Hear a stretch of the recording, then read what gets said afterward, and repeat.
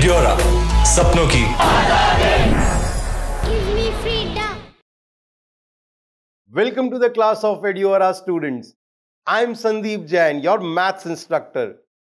In this particular section, students, we will be talking about the numbers or knowing the numbers.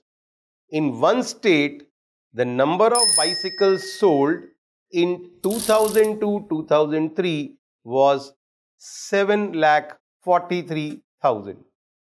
In the year 2003-04, the number of bicycles sold was 8,100,000. The question is, in which year were more bicycles sold and how many greater number of bicycles were sold?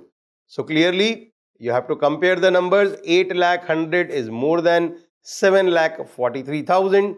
So in that year, more bicycles were sold, that's 2003-2004, compared to 2002-2003, the difference will be 8,100,000 minus 7,43,000 and the difference will be 57,100.